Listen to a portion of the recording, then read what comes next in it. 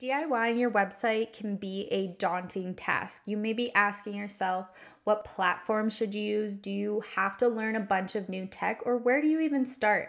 That's why when Canva rolled out their new one-page website builder, we jumped at the opportunity to start designing, and it's a great option for new entrepreneurs or those who need a simple one-page website.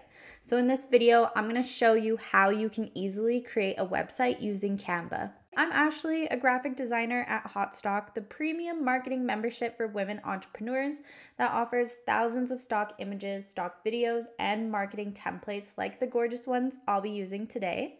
So stick around to see how I customize a Hotstock website template in Canva to create a website in just under 10 minutes. So let's talk a little bit about what the Canva website builder is. So this feature from Canva allows you to essentially build one-page websites. So think your landing pages, event pages, newsletters, portfolios, etc. The canvas, when you're designing, acts like a scrolling website page. So when you add pages to your canvas, Canva will add them one under the other so you can create and visualize what would be different sections within your one-page scrolling website. It also allows you to publish directly to your website using SEO-friendly URLs.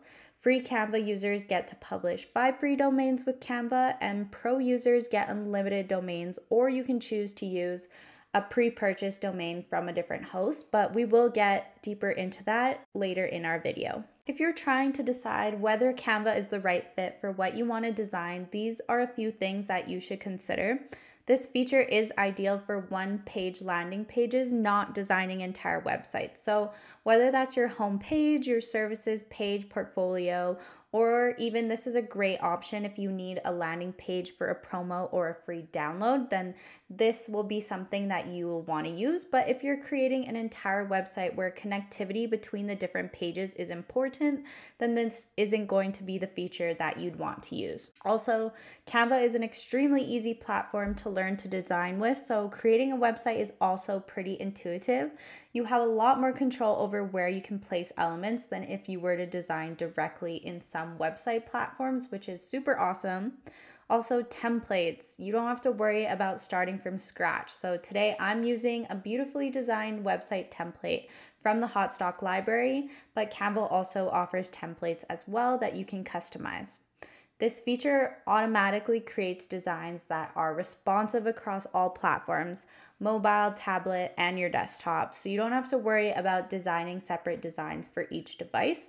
Although, if you are someone who prefers to have the freedom to tweak elements on different devices, then Canva may not be the best fit for you, as it automatically creates all designs based on your desktop design, and you don't really have a lot of control over that.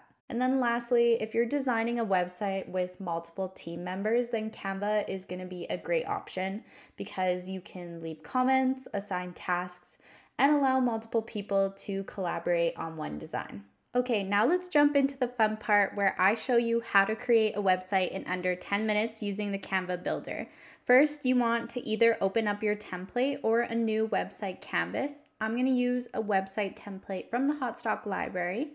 And now that you've got your layout all in front of you, you can start customizing or building from scratch. I'm going to start customizing by swapping out all of the fonts for my brand fonts, and then I'm going to go ahead and just add all of the copy that I want.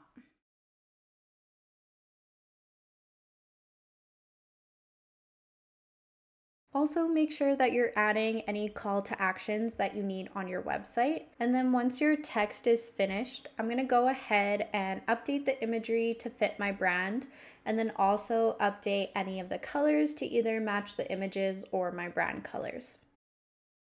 Then I'll finish up the header section by moving the placement of my text and then adding some more images. Again, you can freely add, delete, or move any of the elements in the templates to make sure that they're going to work for you. You can also add new blank pages by clicking here, and then here for deleting pages, and here to duplicate any page within your design. And if you need to adjust the sizing of any of the sections, then all you have to do is click and drag here. And now I can just continue the process of updating the sections like I did the header.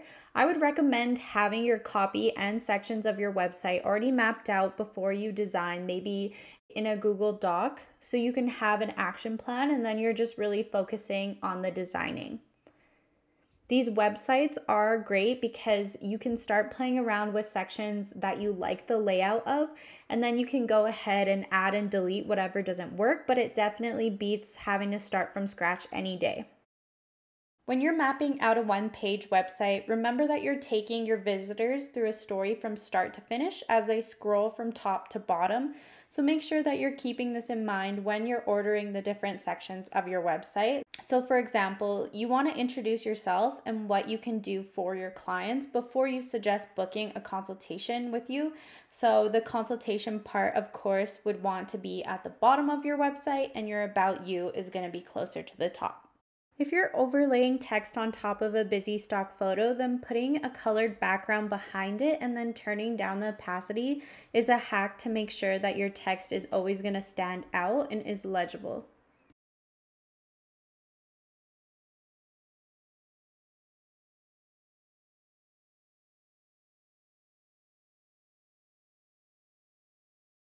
A great way to add breathing room to your website designs is to pop in some testimonial quotes or vision statements that are going to be short and sweet. These just help break up the information in your website in the other sections that maybe can feel a little bit more text heavy or overly salesy.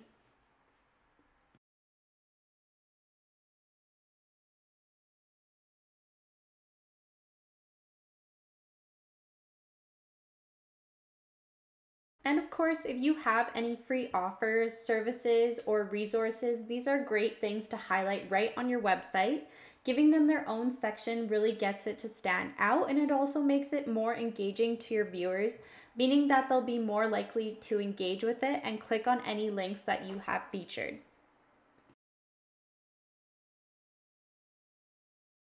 Once I'm done designing, I can click this button to preview what my website will look like in action. And then I can also choose to view it on a different platform. So I could choose mobile and it'll show me what it'll look like for people viewing on their phone. And then next you'll want to name your pages for navigation purposes, which you can do by clicking on this icon here. You'll see a number and then a corresponding name, or it might be blank.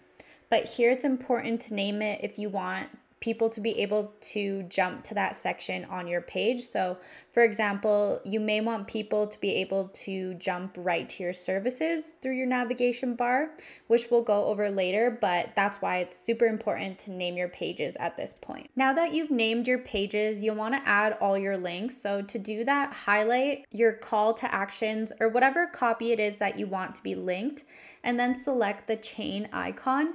Here you can choose to link either to an external link or choose one of the sections on your website to jump to.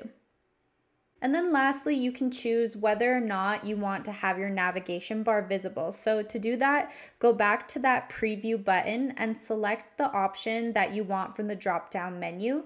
And the preview will reflect your choice and let you see how it's going to look when it's live. And then you can decide which one that you like best.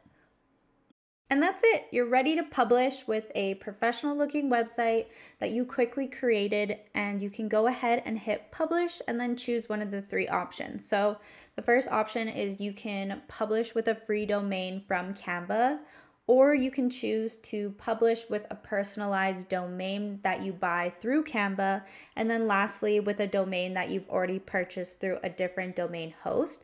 If you're choosing this option, then you just want to make sure that you're clicking on this link here to read the directions on how to set that up, because it is going to be different depending on who your host is. Thanks for watching. If you like this video and want more marketing, branding, and graphic design tips, make sure you click the subscribe button. Also, make sure to grab your 21 free photos and check out our video, how to make an editable PDF in Canva that's clickable, for more Canva tips.